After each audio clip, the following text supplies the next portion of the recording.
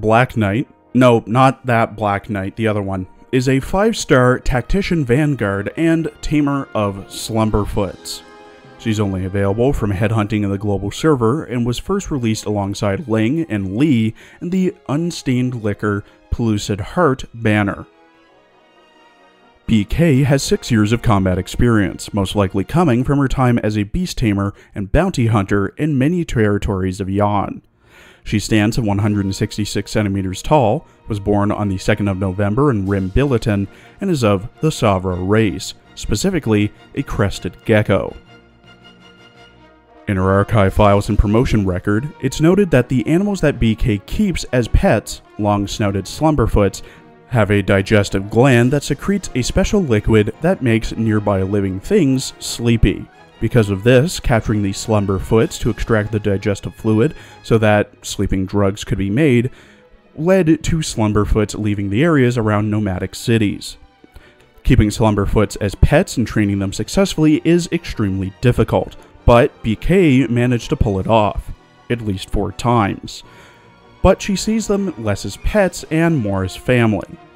There's 2 addendums at the end, reminding all ops to take good care of their pets, or inanimate objects resembling them, or BK will unintentionally abduct them. BK sometimes talks about a man she calls Old Bai. His actual name is Bai Dingshang, and as far as the Rhodes branch office could find, was an ordinary potter. According to BK, however, she knew him as an old storyteller who followed a merchant caravan. At the time, she didn't think highly of him and kidnapped Bai without thinking. In the following days, BK found Bai to be an honest man and not the scoundrel she thought he was, returning him safely. Years later, Bai actually contracted BK to find an item for him, which she claimed she did out of friendship rather than returning the favor.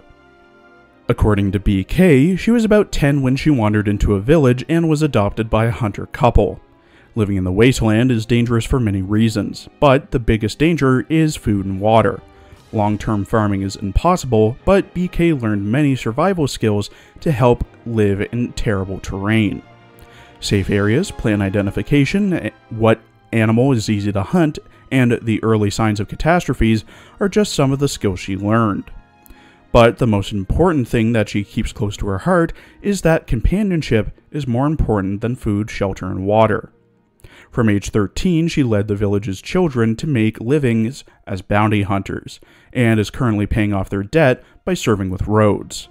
BK is originally from Rim Billiton, which is evidenced by her speaking the language fluently and the names she's given her slumberfoots, like Drill and Pick.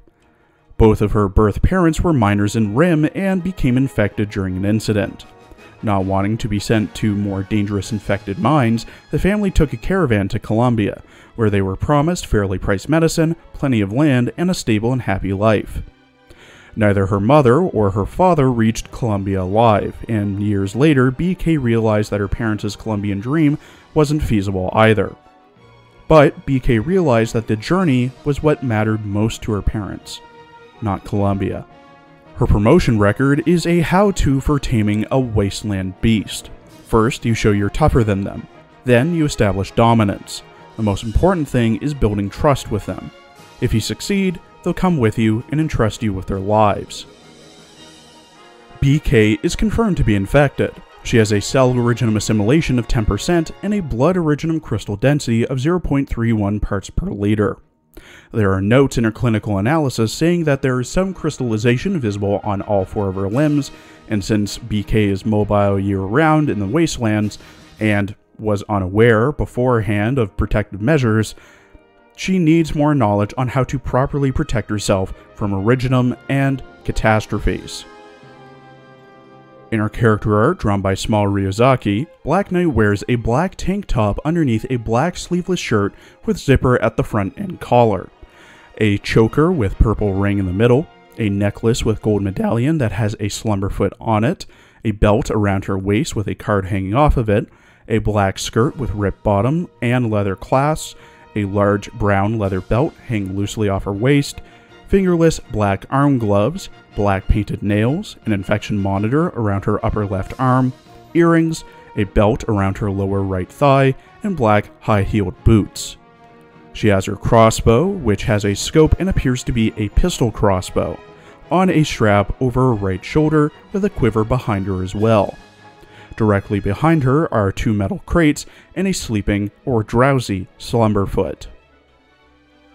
In her voice lines, voiced by Junko Noda, who voices Tatsuki Arasawa and Shuno in Bleach, Miyabi Aizawa in GTO, Toshigi Kappa and Haruta in One Piece, and Mira Nigus in Soul Eater, Blacknight often talks about hunting or sleeping. 資料のまとめ、全部できたよ。え？早い？こないだ君が仕事してるとき、こっちだって寝てたわけじゃないんだから。君のワークフローくらい全部頭に入ってるって。ちょっとメット！通路で暴れ回らないで！人の懐に潜り込んで隠れるなんて甘い！って、まあいいや。ドクターの顔に免じて、許してあげる。メットを抱きながら寝ちゃったの？ライト、毛布取ってきて。物音立てないようにね。ストップ。仕掛けに触れちゃってる。それ以上動けば、脳天貫かれるよ。これだけの仕掛けに囲まれながら、どうやって寝てるのかって？何その質問。この子たちがいなきゃ、私は逆に眠れないよ。荒野は怖いところって思ってる人は多いけど、私にとっては帰る家なんだ。だけど、たった一度の失敗で、私はその家を失って、民衆たちと共に流浪の旅に出ることを余儀なくされた。同じような過ちは、もう二度と犯さないよ。ブラックナイトって名前は、燕国の講談師がつけてくれたんだ。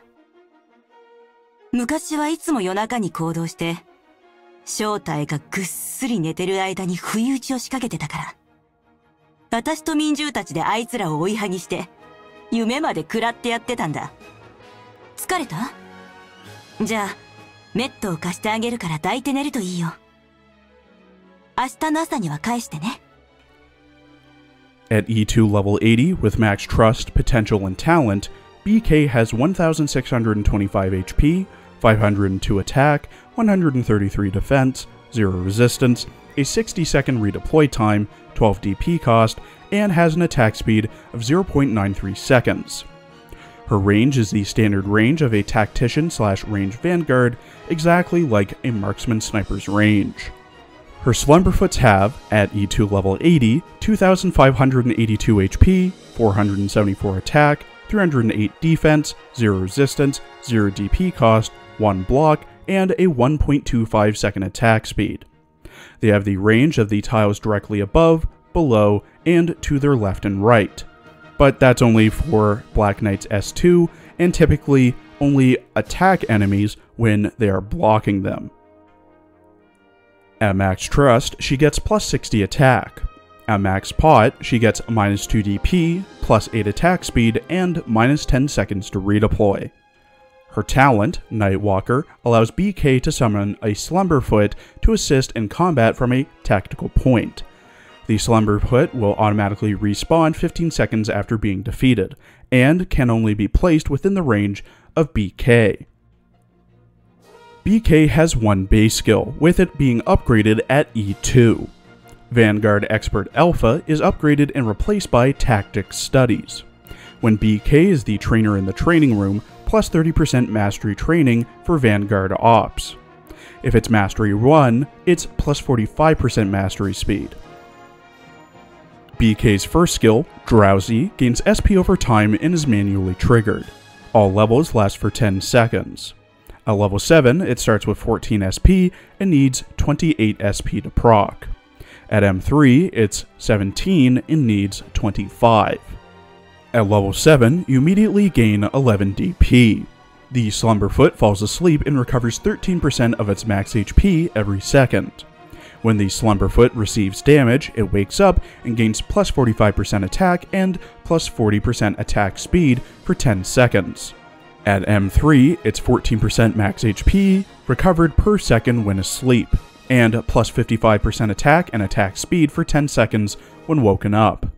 At level 7, the Slumberfoot recovers 336 HP per second and has its attack raised to 687. At M3, it recovers 361 HP per second and has its attack raised to 735. I'm unaware of the Slumberfoot's attack speeds with the buffs, but rest assured it's probably 0.6 seconds? That's a rough guess at best.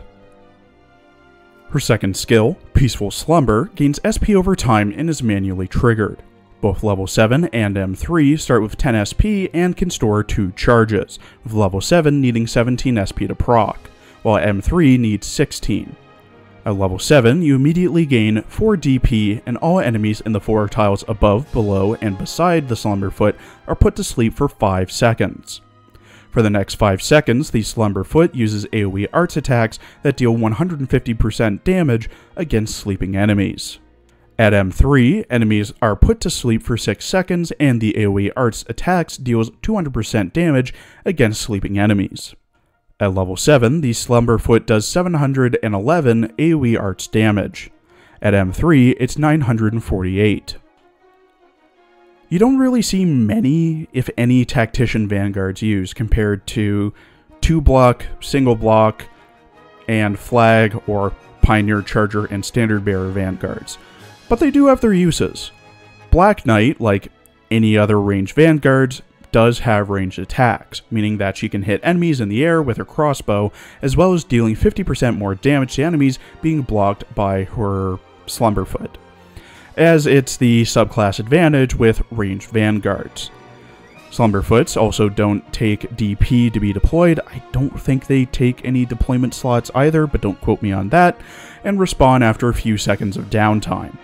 Her S1 generates a decent amount of DP, heals the Slumberfoot, and gives them an attack buff if they're awoken, while her S2 puts enemies to sleep, which is rare, and has the Slumberfoot deal AoE arts damage against them with higher attack against sleeping enemies.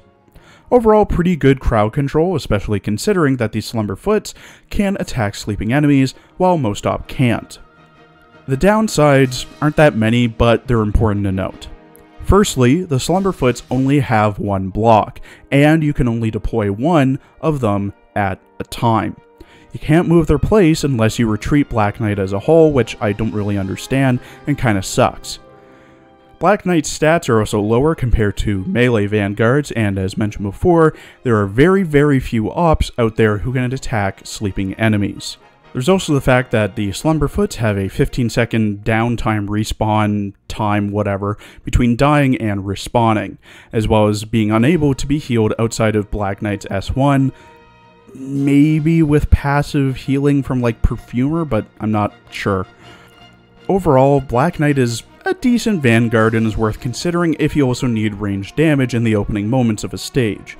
But if you're looking for pure DP generation, or need more block, she's outclassed by likes of Myrtle for just god-tier DP generation, Elysium, Siege, Saga, and Texas.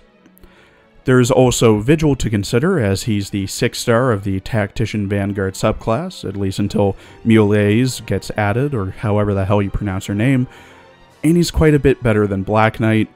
Overall, medium low priority to build. Thank you for watching. Please follow my Twitter for updates, and please check out my other Azure Lane and Girls Frontline videos as well. There will be a teaser out tomorrow for next week's character summaries.